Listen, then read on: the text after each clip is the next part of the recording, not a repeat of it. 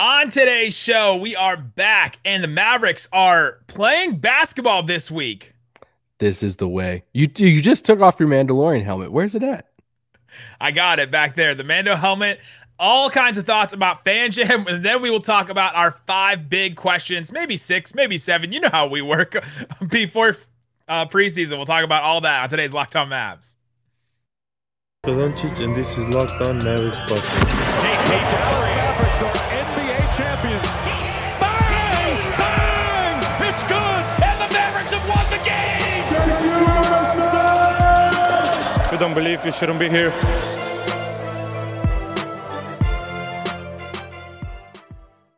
And welcome. You are locked on to the Dallas Mavericks. My name is Nick Angstadt, media member and coordinator for the Locked On Podcast Network. And joining me, as always, my co-host, writer, contributor at Mavs.com.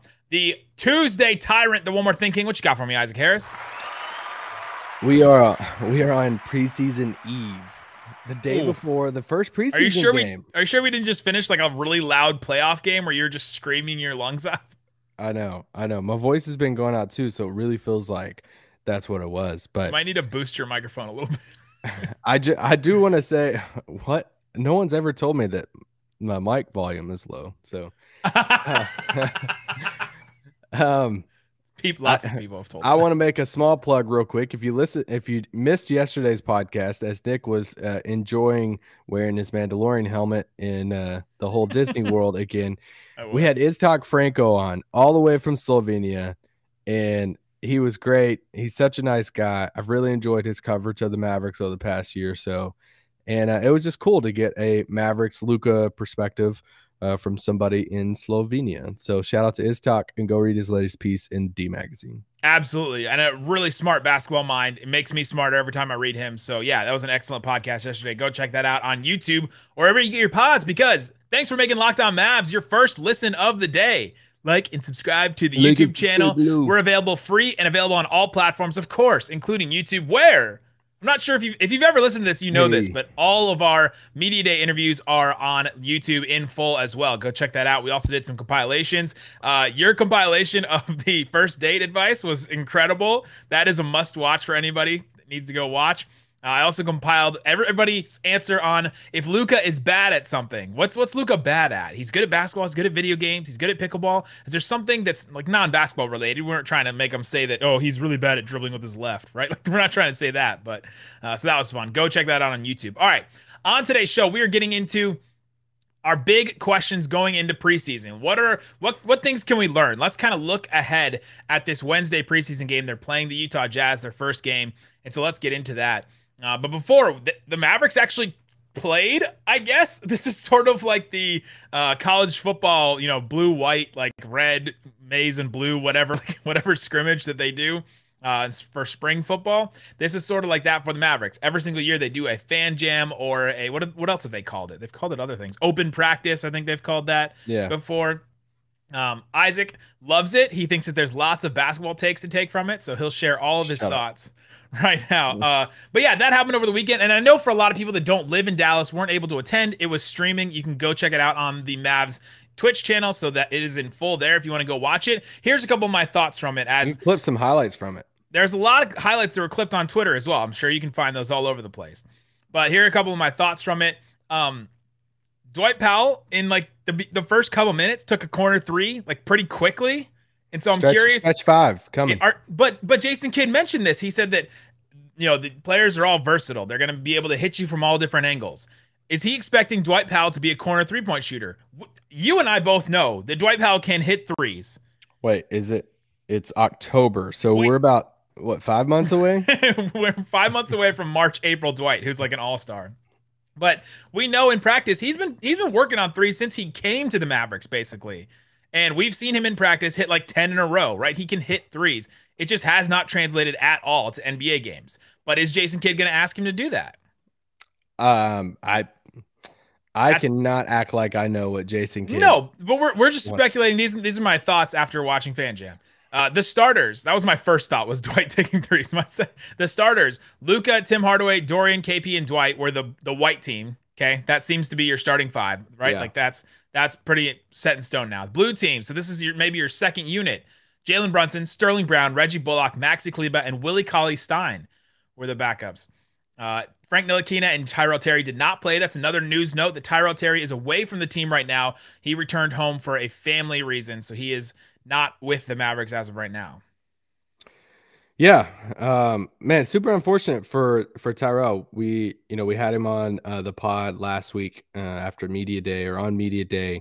He shared with us his whole reason why he missed a good chunk of the season last year. Go back and listen to that. I think his words will explain it more as far as mental health and everything. So this situation is really unfortunate for him right now. I hate that for him. And this doesn't seem related to the issue that he told us about last season. So I hope people don't take it as, oh, well, he just always has problems and always has issues. I don't think that's the case. No, it sounds like it's a family thing, and we'll see, hopefully he can, everything turns out good for him. The other thing was Frank Ntilikina did not play in the Fan Jam event. He was also out on Thursday or Friday's practice and with an illness, so maybe that was lingering. I don't think we got an actual reason why he was out, but that's also notable. Jason Kidd called a timeout in the Fan Jam. Oh my gosh! Why and for what reason? And I was only watching obviously the broadcast feed. It wasn't there in person, but Jason Kidd called the timeout, which he's coaching both teams, right? Like it's the Mavericks on both sides of this. He called the timeout, and then he just tied his shoes for most of the timeout. I'm not sure he was doing anything. I also, coaching-wise, though, I found it interesting.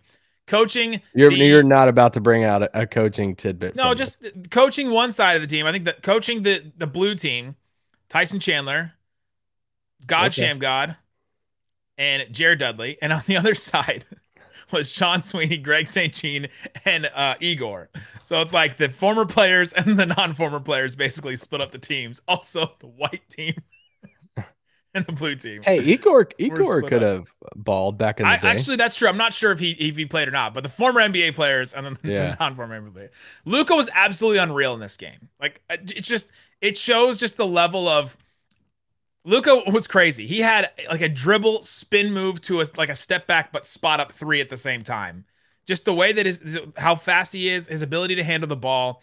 He had one time where he got a rebound on one end, one-handed baseball pass all the way down the court, past Maxi, right where Maxi couldn't get it, to KP for a dunk, like all the way across court and right out of Maxi's reach.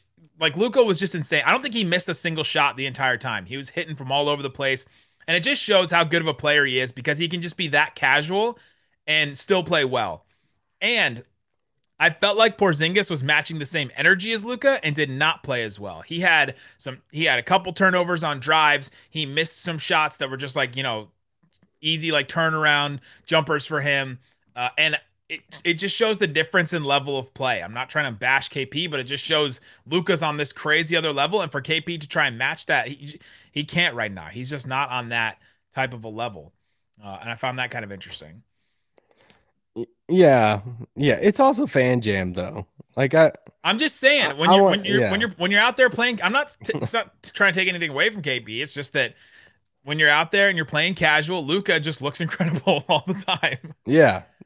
I mean, and this goes into one of the questions that I kind of want to tie into this is a point that Iztok actually brought up on yesterday's pod, and was I asked him, I said, hey, are you worried? Like after this crazy offseason, after, only like 3 weeks of training and Olympics and hardly any off time and all this stuff, are you worried that we're going to see even more tired Luka? Like we've talked about the fourth quarter stuff and all this stuff.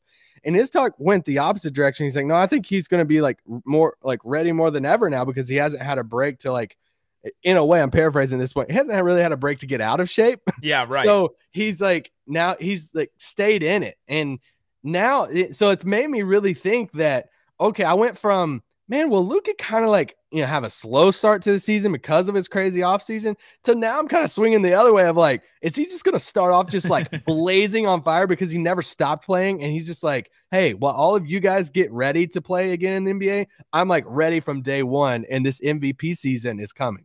Though that's the two angles, right? Is he going to be super ready or is he just going to end up being wear down? And to be honest, we might not be able to answer the one question. Is he ready right out of the gate? we'll be able to know within the first month of the season. The regular season. He's gonna drop a 40 ball in the first one of the first 3 games, and we're gonna be like, oh, okay. That would be wild. And then hopefully by the time we hit March and April, he's not so like done that basically we're like, oh dang, what are we gonna do? How are we gonna get him some more time? All that kind of stuff. Yeah. All right, coming up, a couple more. No more Fan Jam thoughts. Couple more quick thoughts about the Fan Jam. Let's go. I have one big one. I know you love Fan Jam. I love it. Great. And then we'll get into some of our big questions going into preseason. So we'll talk about that. But before we do, let me tell you about something that's going to save your season for the Mavericks this year, and that is DirecTV Stream. DirecTV Stream is your way right now. One of the few ways that you can actually stream Valley Sports and the Dallas Mavericks this season. It is going to absolutely save your season. Also, it'll simplify the way you get your entertainment without the hassle. It's a great way to finally get your TV together. It's called DirecTV Stream. It brings your live TV and on-demand favorites together like never before, so you can watch your favorite sports, movies, and shows all in one place. That means no juggling remotes, no need to buy another device ever again, and the best part, there's no annual contract. Get rid of the clutter and the confusion. Get your TV together with DirecTV Stream, and you can learn more at directtv.com, directtv.com, and you can watch your Mavs on there. There's not many places you can stream the Mavs, and DirecTV Stream is one of them. Compatible device required. Content varies by package. Also, I want to tell you about Shopify. Shopify gives entrepreneurs the resources once reserved for big businesses, so upstarts, startups, and established businesses alike can sell everywhere. Synchronize online and in-person sales and effortlessly stay informed. Scaling your business is a journey of endless possibilities. Believe me, this podcast started out really small. We're not pushing big numbers. We were just 2 guys in their essentially mom's basements doing a podcast about the Mavericks. And today we are doing incredible numbers. This entire podcast network, honestly, is just doing incredible numbers, doing crazy things. We got bought by a company without tells you anything. And we're not stopping there at all, because success is a million milestones on a forever evolving path. You just keep going milestone to milestone, milestone to milestone. So we love Shopify. They have the tools and resources to make it easy for any business to succeed from down the street to around the globe. Shopify powers over 1.7 million businesses. That's insane. 1.7 million. You can reach customers online and across social networks with an ever-growing suite of channel-integrated apps, including Facebook, Instagram, TikTok, Pinterest, and more. You can gain insight as you grow. Possibilities are powered by Shopify. Go to shopify.com/LockedOnNBA. That's all lowercase. That's very important. Shopify.com/LockedOnNBA for a free 14-day trial and get full access to Shopify's entire suite of features. Grow your business with Shopify today. Go to shopify.com/LockedOnNBA right now. Shopify.com/all lowercase LockedOnNBA. All right, Isaac Harris. Let me just give you a couple more Fan Jam thoughts. I know you're I know you're all for it, but I know there's a couple people out there that couldn't go, that couldn't see it, that haven't watched it, and are curious. First of all, Reggie Bullock is firing. He's got the complete like dark green light. He took a ton of threes, and when those go down, he starts hitting those. That's going to be great for the Mavericks. Tim Hardaway Jr. hit a pretty nice pull-up shot early in the game, but he was kind of an afterthought at times in the offense with this. So I'm curious to see how he fits into that starting lineup. He was off the bench a lot of times last year, and so eventually will Jason Kidd put him back into that off the bench role so that he can be more of a focal point when he's out there, because when it's Luka and KP, it's the Luka and KP show, and Tim Hardaway Jr. is just kind of running around waiting for, scraps from the offense, basically. And then this is kind of my biggest actual takeaway from Fan Jam. All the other stuff are just like thoughts and questions.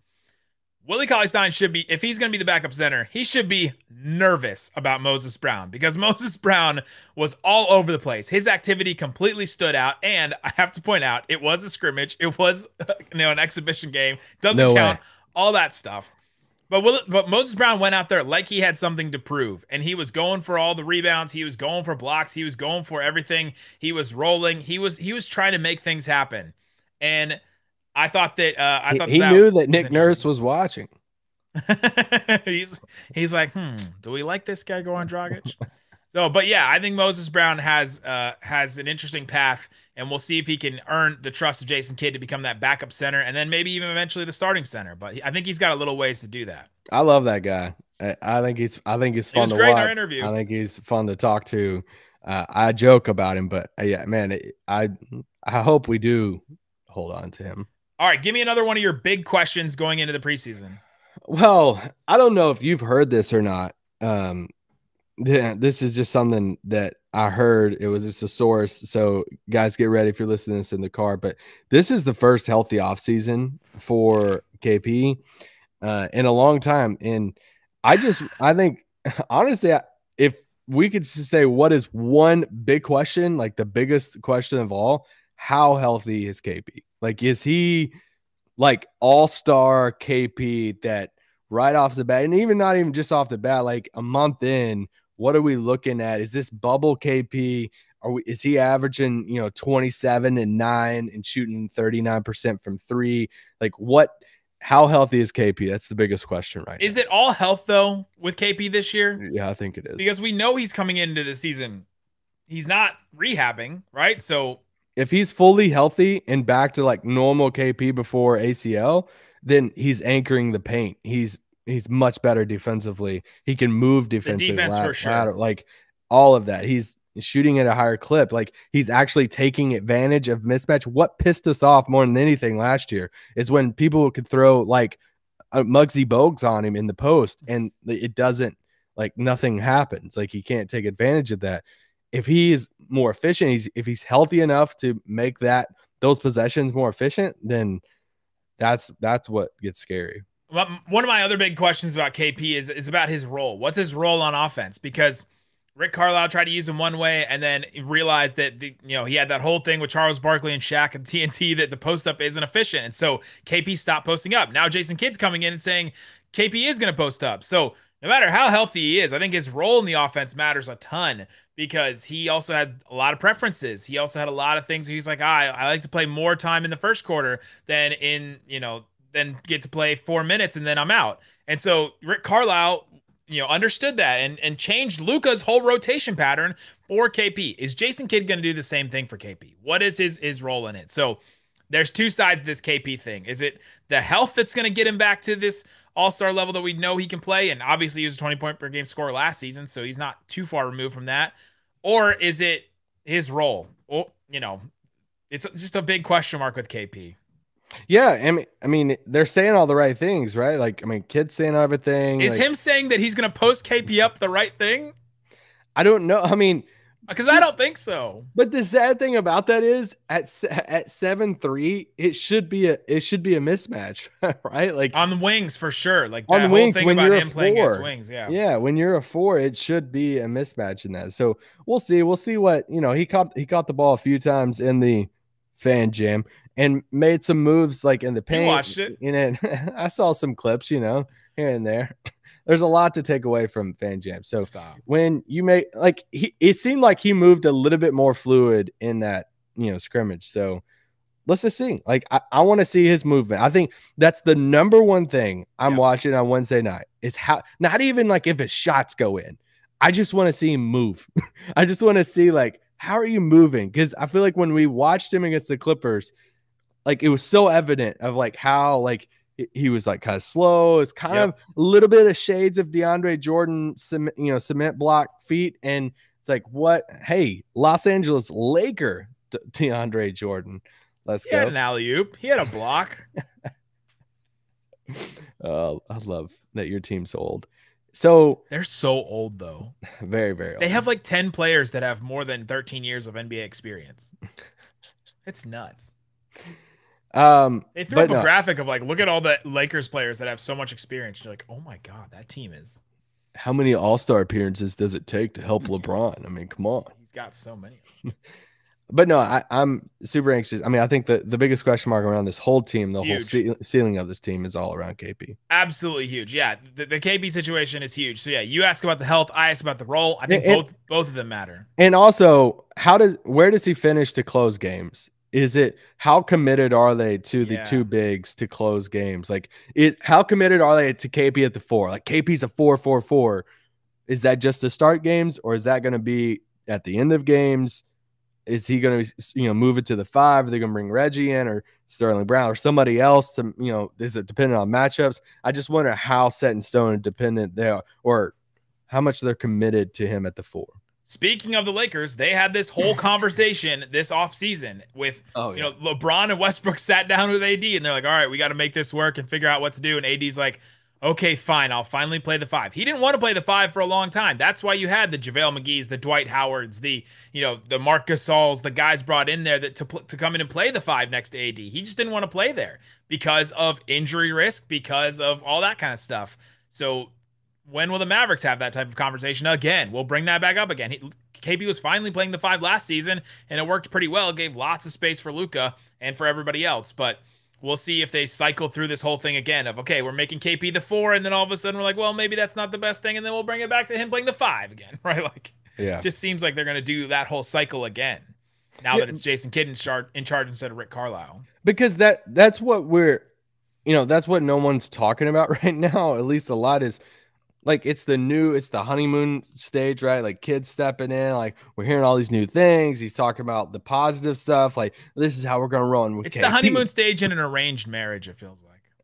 Okay. Yeah, there you go. But like, we're hearing about, oh man, we're going to empower KP. He's a basketball player. We're going to get into basketball. We're going to get him shots. So he's going to be much more involved in the offense. He's not going to be just standing in the corner. Like, we're saying all the right thing. We're like, yeah. But what happened? You have to be honest about this. But what happens if he does get on the post and he's not efficient? What happens if he's not moving very well laterally? Then it's like, okay, well, so that's why he was standing in the corner. That's why it was, believe it or not, I'm gonna take up a little bit for Rick here. It wasn't just all on Rick of why. It wasn't like just Rick just, spun the wheel and was like, KP, you're going to be in the corner of this game. No, it's because it's like, hey, what we have been doing with him wasn't working. So this is kind of what it got relegated to. Yep, that's what we're going to find out. And we're going to find out how patient this coaching staff is, right? How long are they going to try things? Because they have this thing set up now where KP's going to be the 4, Dwight's going to be the 5, and they're going to post up KP.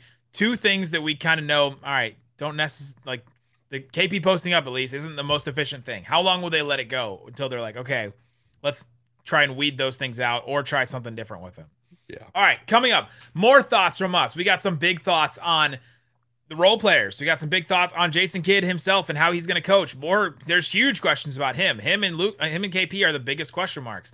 And so we'll talk about that coming up. But before we do, let me tell you about betonline.ag. It's the fastest and easiest way to bet, to put down some money, to wager, to gamble, to put money on sports. Right now, the Dallas Cowboys opening up against the New York Giants at home. Isaac, you got a guess on the line here. You want to play guess the lines? I'm going to say the Cowboys are a +6. Playing the New York Giants at home. I'll say a +7. Opposite. Yeah. They're a -7. They're a 7-point favorite for the Dallas Cowboys. Is that really what it is? Absolutely nailed it. Yeah. Let's go. A touchdown favorite for the Dallas Cowboys against the New York Football Giants. So if you want to put down some money on the Dallas Cowboys, and by the way, if you want to know more about the Cowboys, go listen to Locked On Cowboys. You can put down some money on betonline.ag. Use the promo code LOCKEDON to get a 50% welcome bonus to your first deposit. BetOnline, your online sportsbook experts. All right, Isaac Harris, we're back. We're getting some more thoughts on training camp, on Fan Jam, on the preseason that's starting on Wednesday. Let's get another big question. One of my big questions, after KP probably, my big question is about Jason Kidd. How does Jason Kidd handle his first issue, the first problem, the first situation, the first thing where maybe it's the Luka and KP relationship actually becomes an issue, or maybe it's KP makes a comment in the media about his role on the team or his minutes on the team, or maybe it's Luka is frustrated with the way that Jason Kidd coaches, right? Like, there's so many different things that could pop up in an NBA season. A role player is unhappy with their role, someone other than Luka or KP. How does he handle it? How does Jason Kidd handle things? And a lot of these things, get on the line. A lot of things make sure you touch the line. A lot of these things we may not know. We may not know how he handles a lot of these things until somebody writes some tell-all book or something. But will he make adjustments? Will he make adjustments in the game? Will he make adjustments like we saw Rick Carlisle do? And will he do it quick enough, or will he do it with enough tact? I'll put it that way. Yeah, I mean, we don't know how We haven't seen him as a head coach in a long time. So how's he changed since Milwaukee, Brooklyn days? And how Rick had a certain way, Rick wasn't going to give you very much when it comes to the media. How will Jason Kidd, I feel like even over this first week of talking to us every day in training camp, I feel like we've already gotten a little bit more than we would have ever gotten from Rick of, hey, KP's going to start at the 4, Dwight at the 5. Like, I don't think we would have really gotten that from Rick right off the bat. And so I don't know. Like, we'll see how much more open he's going to be. If there is some friction, will he just call it out and just like, yeah, there is some friction right now. Like, we're dealing with that. We're working through it. I've seen it before. Like, we don't know how that. We don't know what Kid. I joked at the beginning of the pod of like when you're like, hey, what are they going to? Is he going to expect that from Dwight Powell? This is just where we're at right now. All of us, media, players, everybody in the organization, all the fans. We don't know about Jason Kidd right now. So we're all just like waiting and just seeing how it plays out. And it seemed like in Milwaukee, he was sort of a my way or the highway kind of coach. But we've heard the right things from him. And then we've heard from people that have been around him that he has learned from Frank Vogel in LA. He learned, and he said at his introductory press conference a bunch of times, I learned that I don't know what I don't know. And he also said that, he also said to allow other influences, to let other people sort of help, basically, to take ideas from other people. That was another big idea that he shared. And I was like, dang, that's interesting stuff coming from Jason Kidd, from all the things we heard about him in Milwaukee. I hope it's true, and I hope it gets put into practice, because that'll be a positive thing for the Mavericks. All right. Other than KP, other than Jason Kidd, what's another big question you have going into the preseason? I mean, we kind of touched on earlier, but I just want to see who gets the 5 minutes. I want to see how it shakes out between Dwight, Willie, and Moses. I'm leaving out Boban because I think Boban's role is pretty set. It's going to be the same as last year. Like, he's going to set out. I mean, he's going to be a lot of DMPCDs. There's going to be some matchups that work out better for him, and he'll step in there. And if they're getting beat, he's the 7-4 JJ Barea of like, just throw it in. It's clunky. Let's just see if we can get something offense going. So I just want to see how Willie, Moses, Dwight shake out. Who gets the minutes and all that. Boban is, if I'm going to make it the tri-sports analogy right here, Boban is somehow the knuckleball pitcher and also like your, he's that, but also the wildcat formation in football, right? Like he's like both of those things at once, because if you need some offense, like direct offense, you throw him in there, but he's also just a completely different look. He's like Tim Wakefield and Ronnie Brown at the same time. Had a baby, and it's... made a Madden, or made an NBA My Career player and did it together, right? There you go. So that's going to be huge. I really do think Moses Brown knows that he doesn't have a set role in this rotation. I think that's why he was trying so hard in Fan Jam, right? Like, bless his heart. But that's great. That's what you want to see from him. He's like, Sapapados is on the line. Somebody bet him, right? But he shows some things that none of the other guys have. He's somehow longer than Willie Cauley-Stein, and he's a better knack for rebounding than Willie Cauley-Stein does. He's definitely a better finisher than Willie Cauley-Stein is, because there's a couple of finishes that Willie Cauley-Stein didn't hit in Fan Jam that were like, really?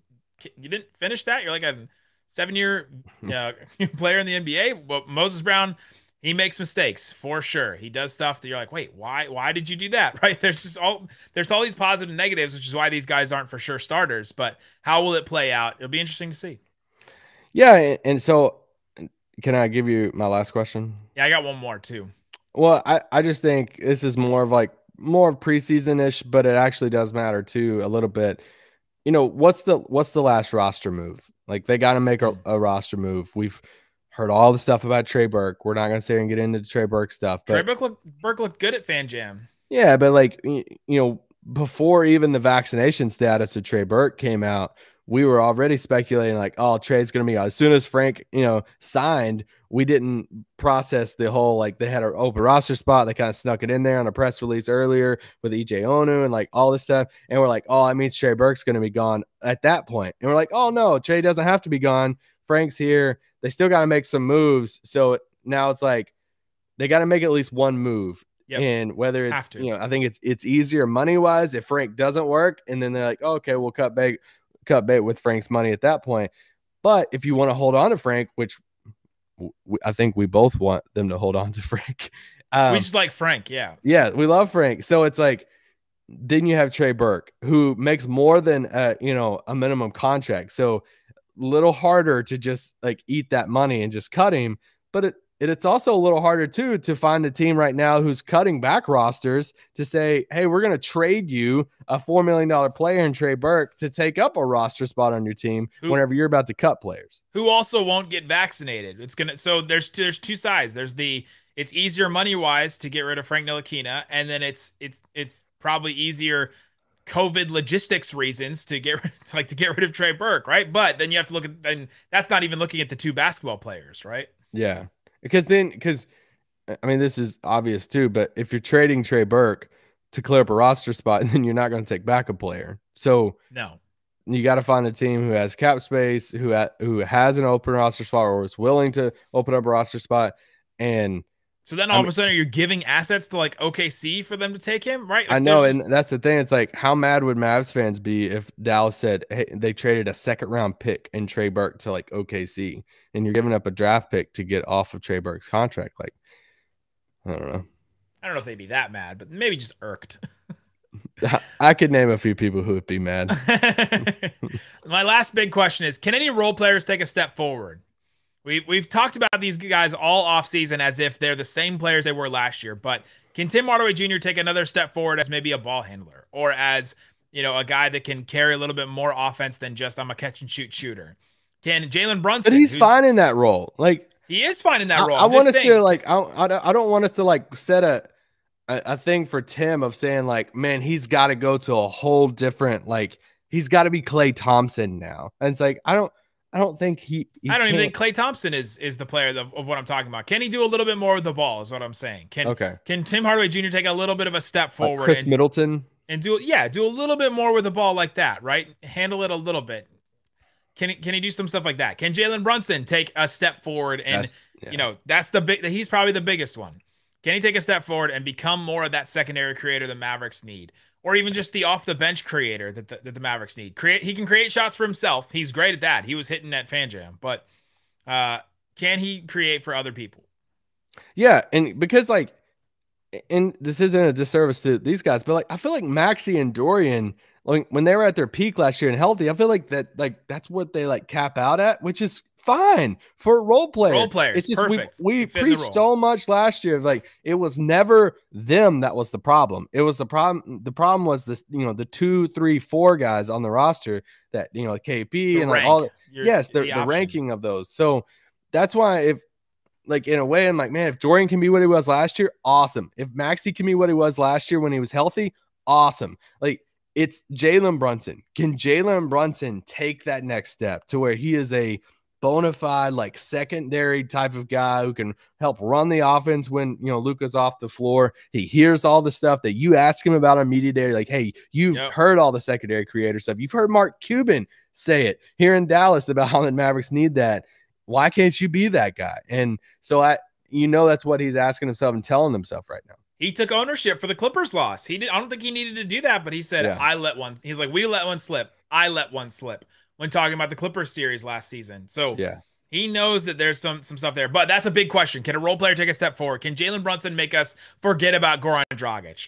Basically, right? Like, we didn't think Dragic was coming in as an all-star. So Jalen Brunson doesn't have to hit the level of an all-star. It just has to be a pretty good role player, like a really good role player. So is anyone else, do you think, like, okay, can this guy take a leap and maybe that'll open up some stuff or change some stuff for the Mavericks? Like Moses Brown, we kind of already talked about, but that would be a pretty big step forward. I don't think so, because I think like when we're talking about huge steps, like I don't think Reggie, I don't think Tim, like the best version of them are great. I just don't know if there's a huge step. I don't know what that next huge step is for them, and I think Brunson is the one that. What is that big step for Brunson? Yeah, I think that's definitely the big one. Yeah, I don't think or Amarui. The two guys. My last Chris Arnold, by the way, during Fan Jam was doing the PA announcing and could not get Omarui's last name. We love Chris Arnold, but just could not get it. And so eventually he just said every time Eugene Omarui hit a shot or dunked or something, he'd go, Eugene. He just kept saying his first name the whole time. That's awesome. Last question I have is how good will the new jerseys look on the floor? We saw them in person. Yeah, saw a little we never glimpse, talked about that. Yeah, we never did. But I think they look pretty good. So we'll see what they look like on the floor. Because on the floor, we joke about this. When you see them on the floor, on any jersey on the floor, it does change. I think it does. I think it does change how you view a jersey and everything. So you got to see them in person to make your full opinion about them. Yeah. So, all right, those are our big questions. Guys, thanks so much for making Locked On Mavs your first listen every single day. We'll be back with you tomorrow to talk more about the Mavericks versus the Jazz. There's a game tomorrow when you're listening to this show. There will be a game that Locked On Jazz. Who does Locked On Jazz? I don't know. Oh, yeah, my boss, David Locke. Go listen to either Locked On Jazz or you can listen to Locked On Fantasy Basketball as your second listen today. Josh Lloyd doing amazing stuff every single day. Guys, thanks so much for listening to Locked On Mavs. Peace out. Boom!